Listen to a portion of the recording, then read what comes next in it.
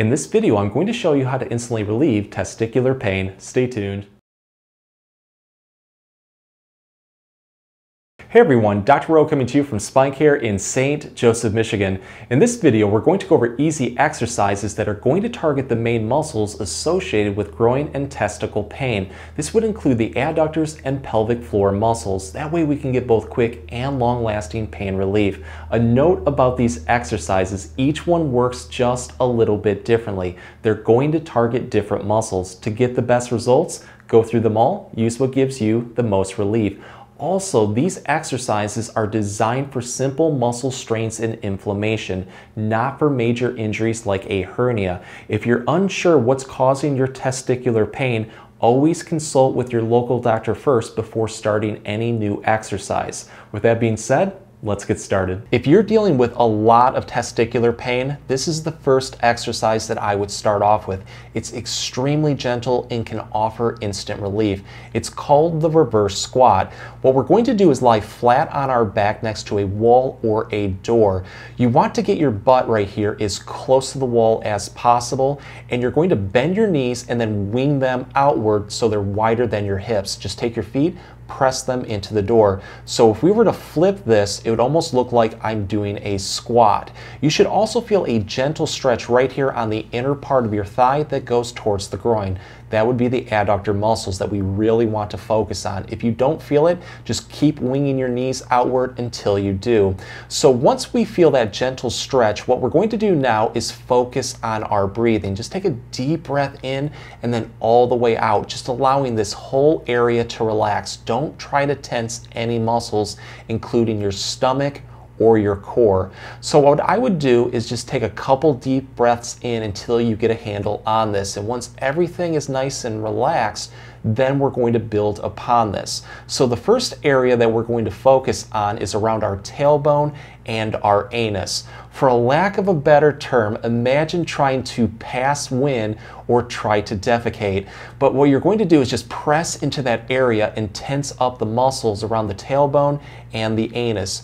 Hold that comfortably for about 5 seconds and then release. And while you do this, again, try to control your breathing, but keep doing that over and over again for about 5 to 10 repetitions. Next, let's focus a little bit more on the scrotum and the testicles.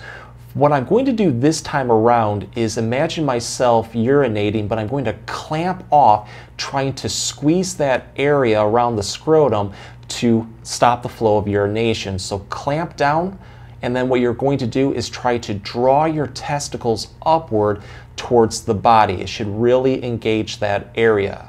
Only go for a light activation too. Don't try to cause any more discomfort. Hold that for 5 seconds, relax, and then repeat that 10 times. But go through both of these movements. You're probably going to find that one just offers a little bit more relief. At that point, I would just try to throw more repetitions in until everything is nice and loose, or you're not getting any more improvement. And this is a great exercise that you can do daily just to help quickly reduce tension and hopefully get a lot of pain relief. This exercise is what I call the modified butterfly. You can do this one in bed or on a floor. Just lie flat on your back like this. The first movement, we're going to target a little bit more into our hips and pelvic floor. Put your legs together, have your knees roughly bent at 90 degrees. Take your hands cupped right in front of your knees. What you want to do is slowly bring your knees towards your chest until you feel a gentle stretch form in your glutes, your buttocks, that works into your hips, into your pelvic floor. With all of these movements, we just want a light, gentle stretch. If you start to notice any more pain in your groin or testicles, back off slightly. But once we feel that comfortable stretch, we're going to hold this for 5 seconds, relax, and then repeat this 5 times. And with each repetition, you're going to notice that you just have a little bit more range of motion to build into it. So challenge yourself a little bit more with each repetition. So to build off of this movement, what we can do is add in a rocking motion like this. So you're just swinging your hips and knees towards one side, focusing on really moving through your hips and the pelvic floor. So as you do this, you're going to notice that some movements feel really good and some movements might not feel really good. What you want to do is identify the movements that do feel good and keep building into this over and over again until everything is nice and loose or you're not getting any more improvement. So let's take this one to the next level and focus a little bit more on the inner part of the thigh by targeting the adductors, a major cause of both groin and testicle pain. So what you're going to do this time around is put your feet together and take your knees and wing them outward as much as you can until you feel a light, gentle stretch right here in our thighs. Once you feel that, you're going to cup around your knees and slightly pull your knees towards your chest until you feel that gentle stretch into the hips and the pelvic floor. From here, hold this comfortably for 5 seconds and then relax. And then do this about 5 times, and with each repetition, just keep building into it as much as you can. And to take this one to even the next level, what you can do is add in that rocking motion. But go through all of these movements. You're going to find one that just really helps you out the most, really just offers the best amount of stretch. At that point, keep building into it over and over again until everything is nice and loose or you're not getting any more improvement. This exercise is what I call the Kegel rocker and bridge. If you're unfamiliar with the Kegel, it's one of the best pelvic floor strengthening exercises, but it's also really good for helping to relieve testicular and groin pain. So let's break it down. What we're going to do is lie flat on our back in bed or on a floor. Just have your legs roughly hip width apart, knees bent, feet flat. Let's start off by doing a pelvic rocker or a pelvic tilt. Just helps loosen up everything around the pelvic floor and the groin. So what you're going to do is take your hands, put them right on your hips. Start off by just having everything nice and relaxed, so don't tense up any muscles, including the core. What you want to do is imagine your tailbone just being curled upward like this towards your belly button, towards your spine. So kind of just rock up like this. As you do this, you're going to start to feel the pelvic floor and the groin area start to activate. Hold this comfortably for a second, and then what you're going to do is go in reverse. So take your tailbone and now press it downward into the bed or the floor. Hits the muscles just a little bit differently. So what I like to do is just rock back and forth for about 10 to 15 times. And with each repetition, just building into it a little bit more. So now let's build into our Kegel exercise. This time around, we're going to start off by bracing our core muscles. It's kind of like when somebody pokes you in your stomach, how you tense up. Try to draw your belly button towards your spine and then hold that. You're also going to squeeze your glutes, your buttocks, and now we're going to focus a little bit more around the scrotum. So when you're going to the bathroom, I'm sure at one point or another you've tried to clamp down and stop the flow of urination. You know how it tenses up around the scrotum and the testicles? What you want to do is mimic that, really clamp down. I like to take this one further by also trying to draw my scrotum and testicles upward towards my body to really get that area activated. What I'm going to do is just hold this for about 5 seconds and then release. And I like to repeat this about 5 times, really focusing on getting a really good amount of control over this movement. So once you feel like this is pretty easy and you're really getting a very good control over it, let's take this one to the next level by adding in a bridge exercise, which is going to help strengthen the lower back, the legs, and the glutes, everything that helps support the groin area.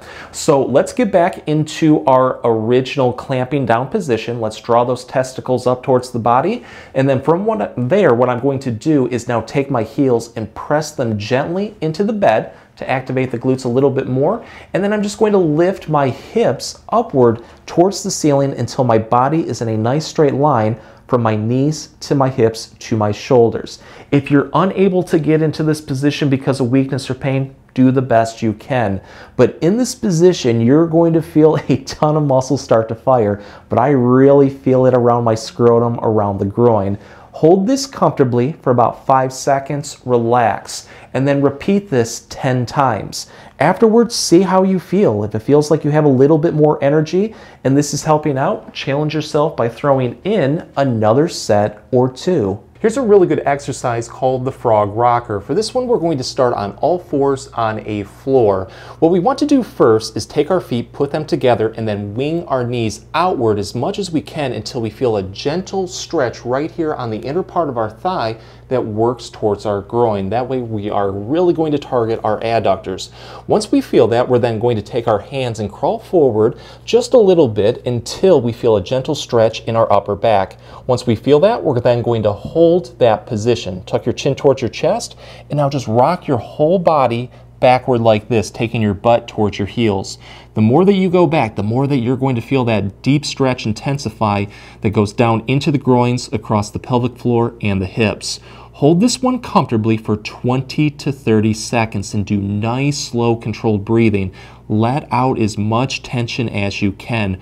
From there, just rock forward, take a breather. On the next repetition, challenge yourself to stretch into it just a little bit more, and just repeat this over and over again for about 3 to 5 repetitions. This is how we're going to take it to the next level and do a little bit more strengthening to hopefully get some long-lasting relief. We're going to do what is called the hydrant. So let's get back onto all fours like this and have our knees roughly hip width apart. What I'm going to do is keep one knee bent roughly at 90 degrees and just lift my body up just a little bit on that side so my knee is hovering just about an inch above the floor. What we're going to do from here is rotate our whole body like this, bringing our knee upward towards the ceiling. The more that you lift that leg and that knee upward towards the ceiling, the more that you're going to feel a ton of muscles start to fire, including the glutes that works into the pelvic floor towards the groin. Focus on feeling it around the groin. Once you feel that, hold this comfortably for 5 seconds, relax, and then repeat it on the other side.